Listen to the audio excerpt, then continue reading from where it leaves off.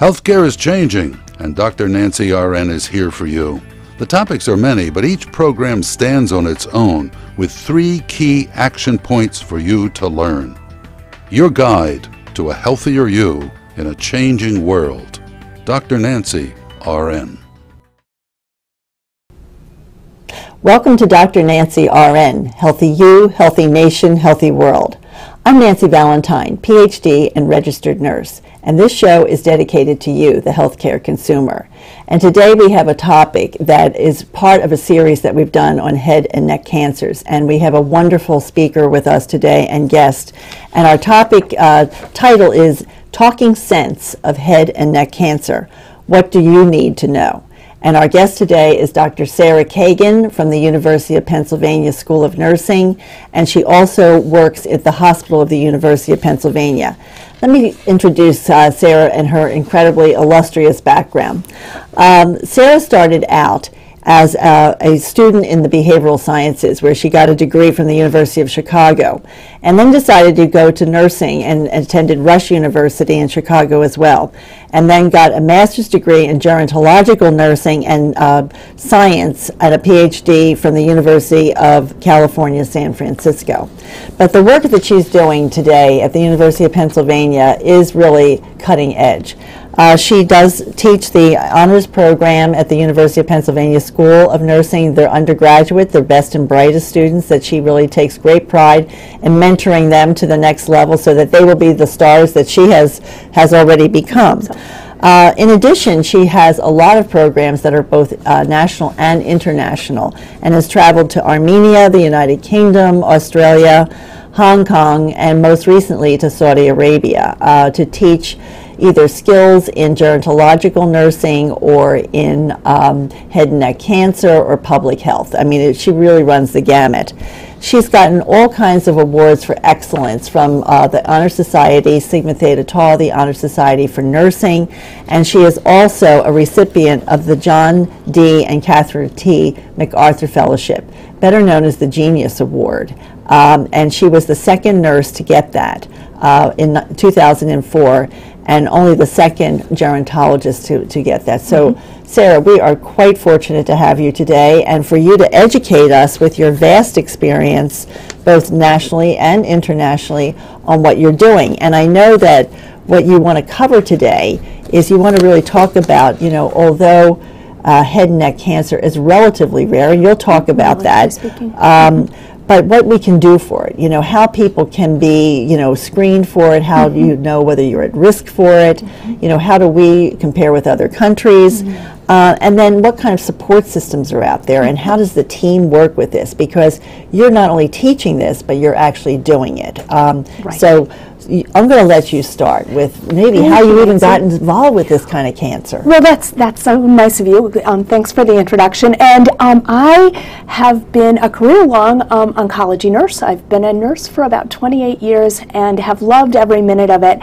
When I arrived at Penn, I really was focused on my broader interest, which is care for older people who have cancer of any sort.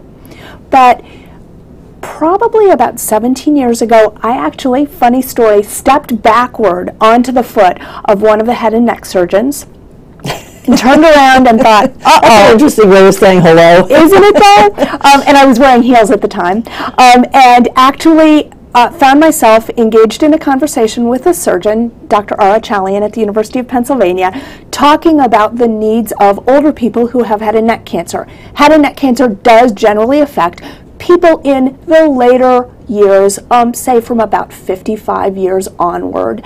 And that varies by what type of head and neck cancer we're talking about. But he and I started talking about what kinds of supports do these people need? What can we do to help those people diagnosed and being treated for head and neck cancer do in terms of living their lives better, being more comfortable, managing their symptoms. So 17 years later, I have had the incredible privilege of working with a vast number of patients who shared with me so much of their lives that I feel I'm able to kind of distill what I've learned from them, put it together with the knowledge that I have from my studies and from the research that I do, and then use it to help other people. So it's kind of like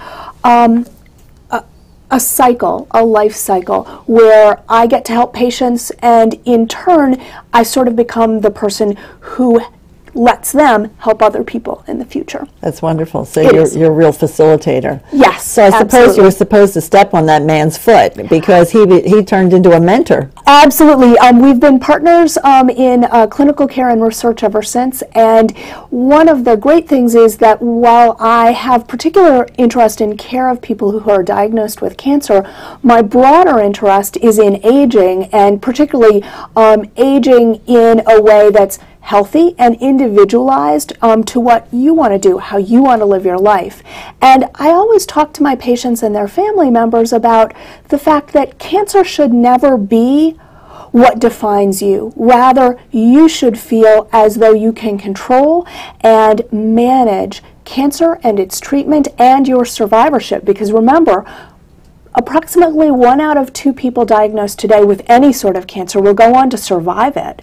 So that means that we're really talking about a chronic process that may involve periods of treatment, but you have to really take hold of your life and say, what do I want to be doing right now, and how can I do it best? And that's very exciting for me to do with patients and families, because very often I think people are overwhelmed. They can kind of be startled by everything that's going on with them, for them, and around them.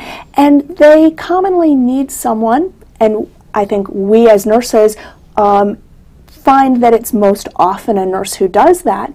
We are the people who partner with patients and families to say, okay, let's get this under control. Let's make it manageable. Let's make it navigable.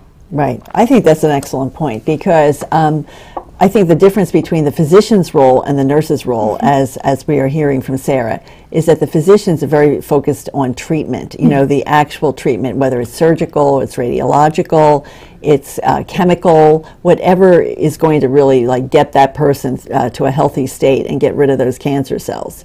But what you're talking about is, how are you going to live with cancer? That is really where the nurse takes on a very vital role. And I think Sarah's going to tell us about, you know, what are the components of that, you know, really what happens. But I think the point that she's made is that, again, most people don't think of cancer as something that they're going to live with maybe for 5, 10, 15, 20, 25 years. Well, and you may actually go on to experience treatment and then to find that you have no evidence of that cancer anymore, and you are going to enter into what we call cancer survivorship. Right. But what I think most of us think of as the rest of our lives. Right. What am I doing? What do I need to be concerned about? And remember, everyone is at risk. The longer we live, the more likely we are to have a risk of a particular cancer. I always like to remind people that head and neck cancers are relatively rare in this country. They account for a small percentage of our overall cancer incidence, that is the number of new cases we detect every year. But what people should recognize is that, and I've had so many patients tell me this, I never knew there was such a thing as head and neck cancer. And so what I want people to know is that yes, you can develop cancers of your tongue, your lips, your cheeks, your jaw, as well as your throat. And your throat is divided by those of us who specialize into this area into several parts. But think of the fact that your throat has many components, and yes, you can develop a cancer there. So you want to know who can help me with that. And I think of 2 people who are really key in helping you understand, do I have specific risk for a particular head and neck cancer, and how should I be monitored or screened for that? That's a good point. How's that work? So the 2 people you really want to turn to are your dentist. I remind people that you're not just going to your dentist for your teeth and getting your teeth cleaned. You're really going to your dentist for overall health. We know that oral health is related to our overall health in lots of ways. And one of the things a good dentist will always do is to inspect your mouth and feel your neck. How many of us can remember our dentist at our last exam feeling our neck? That is part of a physical examination screening for potential head and neck cancers, mouth, throat, and neck. Right, because some of these things you could see, but some you wouldn't be able to see in the lower throat area. Absolutely. Well, or you might need special tools to see them, because of course my surgeon colleagues can easily inspect the throat with endoscopic, that is those little tubes that they can send down through your nose.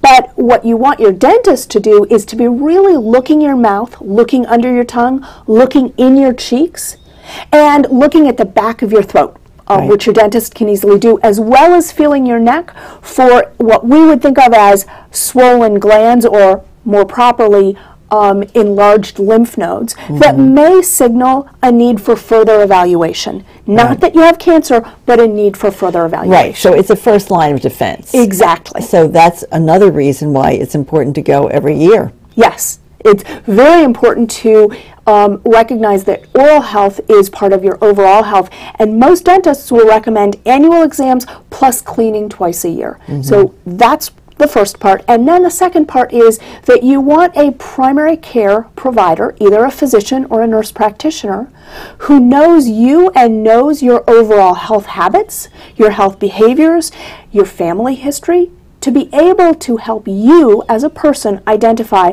what are my specific risks for cancer, cardiovascular disease, and other chronic non-communicable diseases like diabetes, for example. How do those all fit together? What should I be doing to take optimal care of myself? And what kind of screening do I need? Specialized screening and general health screening, in order that I can stay healthy and live the life I want to live. Right. Well, they're all good points. How common is head and neck cancer? Overall, head and neck cancers account for about 6 to 7% of all cancers here in the United States, but it's much more common in some other parts of the world. For example, men in France still have a very high likelihood of throat cancer, of what we call laryngeal or voice box cancer. People in Southeast Asia have a higher risk of nasopharyngeal cancer, sort of in the back of your throat at the top, is what we call the nasopharynx. And what are the causes in those countries of that? In general, so specific to those areas. We tend to think about viral causes, like a virus called Epstein-Barr virus, as well as some other factors that have to do with environmental exposures and dietary exposures. Many of these equations are not perfectly sorted out. We don't know all the evidence, but we do have a good suggestion that certainly here in North America, just as in Europe, the two big problems, the two big factors in your risk for head and neck cancer are smoking, tobacco use, and drinking. And any kind of smoking, whether it's cigarettes, pipes, cigars, water pipes, can put you at risk for head and neck as well as other cancers. I see. So that's really something to think about, again, in prevention terms, so really stopping the use of tobacco or drinking moderately rather than excessively. That may have something to do with these viruses too, how they potentiate the viruses. We don't know about that particular piece, but you're absolutely right. And we talk to our patients about this all the time. No use of tobacco, including chewing or using snuff or snus, is a good idea. It puts you at risk for a host of health problems. And for tobacco users who also drink, there is an additive effect for certain head and neck cancers between the tobacco use and the alcohol use. And you're right that, again, speaking more as a geriatric nurse now than just exclusively as an oncology nurse, drinking alcohol is only a good idea in moderation. And remember that women have to drink less than men to achieve that idea of moderation. Right, right. So in terms of other risk factors, how about family history, of course? That would certainly be something that people need to be aware of. It is, though we don't see strong family patterns in most head and neck cancers. So that is something that your primary care provider should be aware of, but it is either the case that we're not quite sure what the major carcinogens are for certain particular sites within the group that we call head and neck cancers, or we know that overridingly tobacco and alcohol together and tobacco alone are really the problem forces in head and neck cancers. Right. So really, it is somewhat of a mystery as to how this all works together. Well, remember that what we are learning about cancer is an evolving story, and that story changes on a day-to-day basis sometimes. And anyone who's been listening to the news and trying to make sense of those news reports understands, wow, we're learning new things every day. One of the ideas that I think is important to recognize is that you don't do something to get cancer. Sometimes, as an author who has cancer has said, a lot like other people, most recently Valerie Harper, who's been in the news with her brain cancer, sometimes people just get sick. What we do understand is that as people age, there is a phenomenon called epigenetic causes of disease. That is, nothing in later life is generally explicitly genetic. Rather, it has to do with the fact that your genetic material is influenced by the exposures from where you live, what you eat, what you breathe, all sorts of things over your lifetime. And so those epigenetic forces often result in diseases, and we're still sorting out what that science means. Right, exactly. So, I mean, there's a lot to really be discovered, you know, as we go forward. Very much. But while we're talking about causal factors, how about the HPV virus? I mean, there's been a lot in the news about how this affects head and neck cancers. Absolutely, Nancy, and I'm so glad you brought that up, because I think that my colleagues who are ENTs, or otorhinolaryngologists, would probably say that's the most frequent question they're getting today. HPV, human papillomavirus, is a virus that we know is connected to cervical cancer, and that's one of the reasons that we're seeing HPV vaccination of young children, particularly young girls, but also now young boys. What we've found in the past, I would say 5 to 7 years, is that HPV probably plays a role in a very specific type of head and neck cancer called oropharyngeal cancer. A lot of people are very anxious about it because they may have recognized that their spouses or partners have a known HPV infection that's resolved, and all of a sudden the worry is, wow, are we now at risk for oropharyngeal cancers? And I always take the conservative approach, and that is, this is very new science. We're still learning a great deal about the relationship between this virus and this specific type of head and neck cancer. It's important to remember that most HPV infections actually resolve for people without them sometimes ever knowing that they've had the infection and without any long-term consequences. Well, that's good, because the first question I think most people would say is, oh my goodness, if I might have it, what am I going to see? What would I look for? And you wouldn't look for anything. Rather, what you would want to do is, again, to go back to my first suggestion, that you want your primary care provider to know that your partner has, for example, been diagnosed with HPV and that you're concerned about it. Because it's really important to be honest about, I'm anxious about this. And then your primary healthcare provider, your nurse or your physician, can say, okay, let's figure this out. May it help to have an ENT, a doctor who specializes in ear, nose, and throat, or otorhinolaryngology, do an examination? Absolutely, that may be helpful, but your first resource is your primary care provider, who can talk to you about whether you've actually had an infection, about the fact that remembering that most infections don't result in anything, that good health habits and good screenings are the most important part of this. And believing that you will get a particular type of cancer because you've had a specific infection is missing the fact that the equation is not 1 and 1 equals 2. Right. But would you say that some people are reluctant to share that information with their primary care physician because there is a sexual connotation to this, and there's a sexual aspect of this? I mean, that's how people are going to transmit this. I think we're all anxious about discussing private topics, anxieties, about sex, about death. There are lots of ways in which your primary care provider can help you with that. But I would say, in my experience, the first thing to recognize is that if you have a good overall relationship with the person who provides your basic health care, it's going to be a lot easier to say, I have something to talk about that makes me really nervous. Can you help me talk about it? That's a very good line. I think what Sarah just gave you is the prompt. Because first of all, you don't want to be shy. You know, more information that you're sharing with your primary care treater, whether it's a nurse, practitioner, a physician assistant, the physician, primary care provider, whoever it is that you are really banking on, so to speak, you know, to help you. This is your obligation to do this, because what they don't know, they can't really use to help you. So part of what we're trying to do with our show is to give those prompts to people, you know, so that they can feel more comfortable having those conversations. And I think that what Sarah just said is, admit it's tough to talk about. You know, it makes you anxious, but you're going to talk about it anyway. Exactly. Thank you for that. I think you're going to help a lot of people just with that prompt.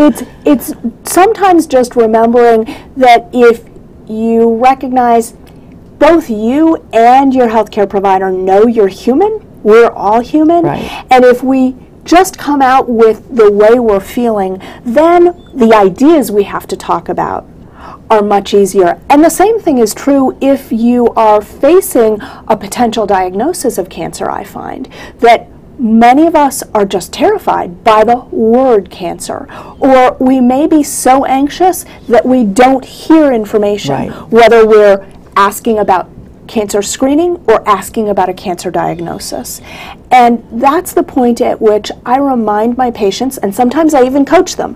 I say, okay, so say after me, I'm really scared to talk about this. Can you help me with it? Or, I don't know how to say this, but the ideas that I'm thinking about are, and then you just fill in the blank.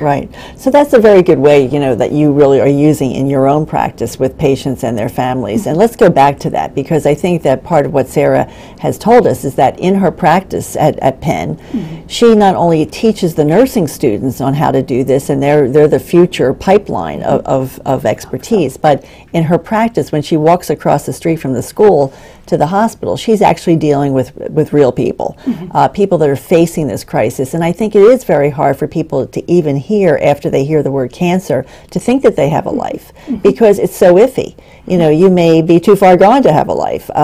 You may be at the beginning of your diagnosis, and you may have 25 years ahead of you. So how do you really help people sort out their fears from the reality of what they are going to have to deal with? How do you really get that conversation started? Well, the first thing I do is remind people that there's an entire team of experts who want nothing more than to help them, and that they should start by recognizing that a lot of what we think we know about cancer is actually incorrect.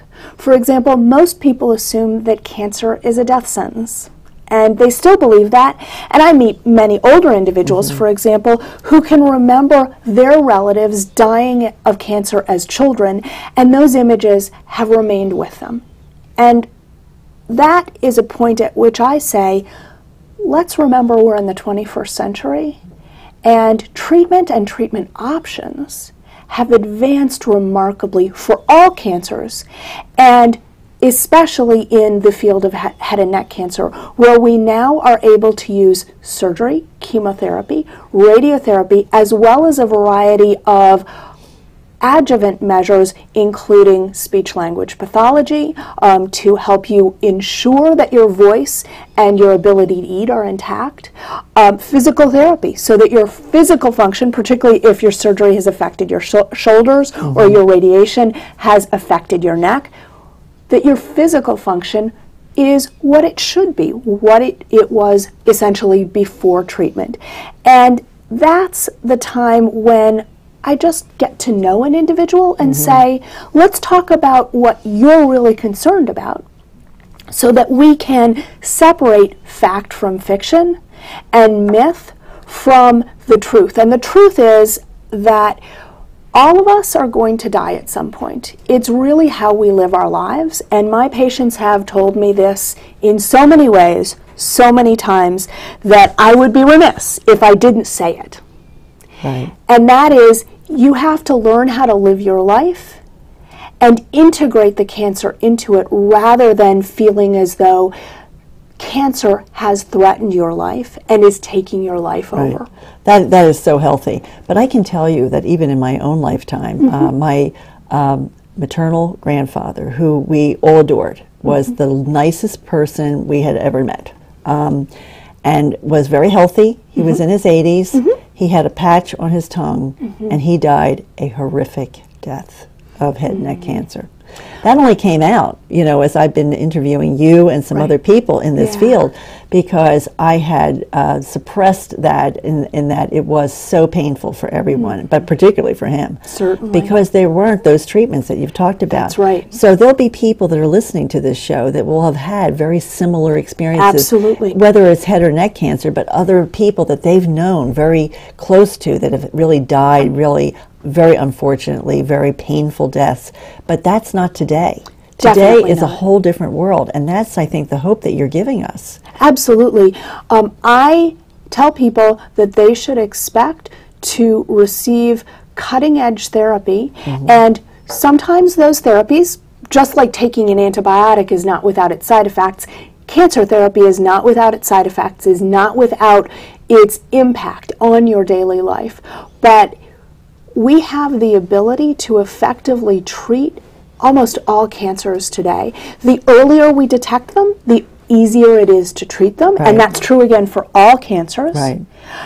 And it's important to recognize that cancer care has evolved to such an extent that we now have specialists who focus on voice, who focus on diet and nutrition, who focus on your social needs and getting you the resources you require to live well, on your mental health and how you're feeling emotionally, on your spiritual needs, as well as on coordinating all of that. And that's really where nurses come in to help pull everything together. So many people will think about, well, I'll have a doctor, or maybe I'll have several doctors, but what I want everyone to know is that in addition to your doctors and the nurses you come to know, who often practice with those physicians, you're going to have access in any cancer center across the United States. You're going to have access, and this is an expectation from the Institute of Medicine.